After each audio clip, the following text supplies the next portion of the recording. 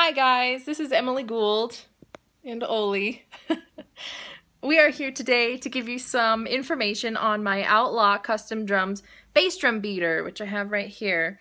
So my kit behind me here, I posted a photo recently of my whole bass drum setup and with this beater attached, and this actually got a lot of questions and attention, so I will give you some more information.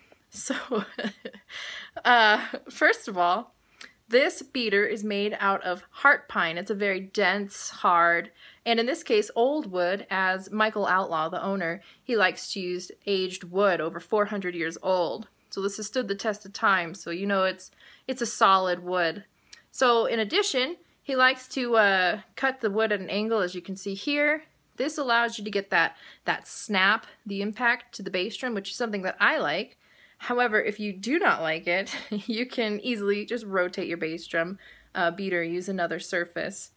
So another thing, many of you noticed, I have my initials carved in it, EG.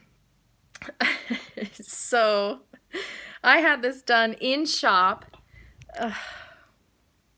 It's hard to work like this. Anyway, so I had this done in shop right there when I went to visit them in Georgia. And I really like it. Obviously it's custom, so it's my own.